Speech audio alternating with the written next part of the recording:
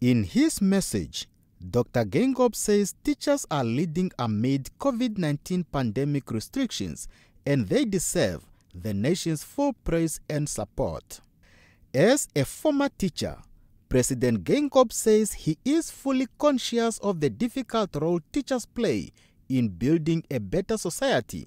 Therefore, they deserve respect in the communities in which they serve.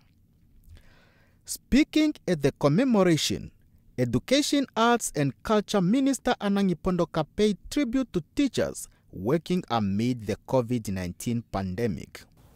When a teacher becomes infected with COVID-19, this will have an impact on the teaching and learning of many learners who will remain without a teacher for days, if not weeks, waiting for the recovery of that teacher. This would further exacerbate pre-existing disparities and risk reversing progress on SDG 4, as well as other SDGs. She says while progress has been made towards achieving sustainable development goals, COVID-19 remains a challenge to restore the gains of increased access and positive teaching and learning outcomes.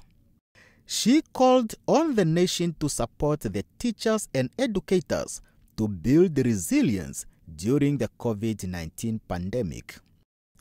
Ngipondoka says the role of teachers has changed with more challenges keep coming up, both inside and outside the classroom, with the latest being the COVID-19 outbreak, which resulted in the suspension of face-to-face teaching for a period of time.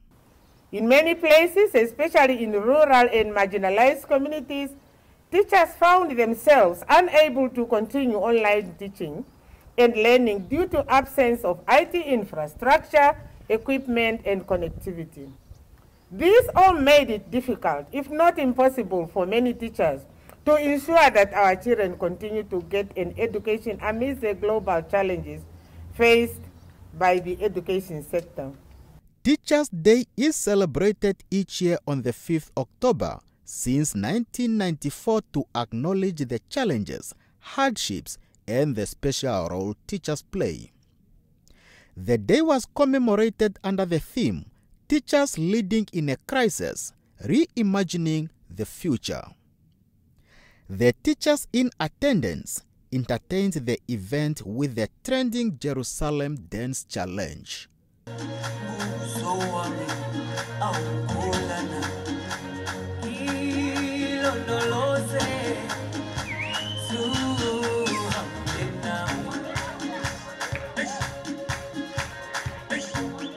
Timo Andreas, NBC News, Windhoek.